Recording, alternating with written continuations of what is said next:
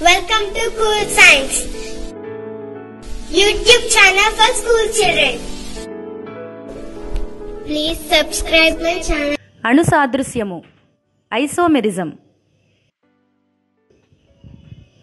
C4H10 అనే అణు ఫార్ములాను ఉపయోగించి అణు నిర్మాణం రాయమన్నప్పుడు ఇద్దరు విద్యార్థులు ఈ విధంగా రాశారు. అఖిల్ ఈ విధంగాను, ఆకాష్ ఈ విధంగాను రాశారు. వీరిద్దరిలో ఎవరి సమాధానం సరైనది? ఫార్ములాను బట్టి చూస్తే 4 కార్బన్లు 10 హైడ్రోజన్లు ఉండాలి. 2 నిర్మాణాలలోనూ అదే విధంగా ఉన్నాయి. సంయోజకత పరంగా చూస్తే కార్బన్ 4 బంధాలు ఏర్పరచాలి, హైడ్రోజన్ 1 బంధం ఏర్పరచాలి. 2 నిర్మాణాలలోనూ కార్బన్ హైడ్రోజన్ల సంయోజకతలు సరిగానే ఉన్నాయి. ఒకే అణు ఫార్ములా గల సమ్మేళనాలు వేర్వేరు ధర్మాలు కలిగి ఉంటే దానిని అణుసాదృశ్యత అంటారు. ఆ సమ్మేళనాలను అణుసాదృశ్యకాలు అంటారు. అఖిల్, ఆకాష్ రాసిన 2 నిర్మాణాలు ఒకే అణు ఫార్ములా కలిగి ఉన్నాయి. అయినప్పటికీ వాటి అనుసంధానాలలో తేడా ఉంది. ఈ విధంగా నిర్మాణాలలో భేదం వల్ల ఏర్పడిన అణుసాదృశ్యాన్ని నిర్మాణాత్మక అణుసాదృశ్యం అంటారు.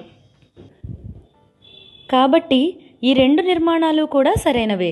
వీటిని బ్యూటేన్ యొక్క నిర్మాణాత్మక అణుసాదృశ్యకాలు అంటారు. ఆల్కేన్లలో మొదటి 3 సమ్మేళనాలకు నిర్మాణాత్మక అణుసాదృశ్యకాలు ఉండవు. కారణం వీటిలో ఉన్న కార్బన్లను వేరొక విధంగా అనుసంధానించే అవకాశం లేకపోవడం. 4వ ఆల్కేన్ అయిన బ్యూటేన్ మీరు రాసిన విధంగా 2 నిర్మాణాత్మక అణుసాదృశ్యకాలు కలిగి ఉంటుంది.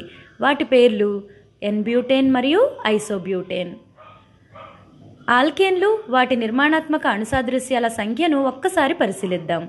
మీథేన్కు 0, ఈథేన్కు 0, ప్రోపేన్కు 0, బ్యూటేన్కి 2, పెంటేన్కి 3, హెక్సేన్కు 5, హెప్టేన్కు 9, ఆక్టేన్కు 18.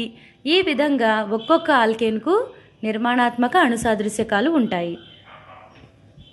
ఆశ్చర్యకరమైన విషయం ఏమిటంటే 20 కార్బన్లు గల ఆల్కేన్ ఐకోజేన్కు 3,66,319 నిర్మాణాత్మక అణుసాదృశ్యకాలు ఉంటాయట. Thank you for watching Cool Science video.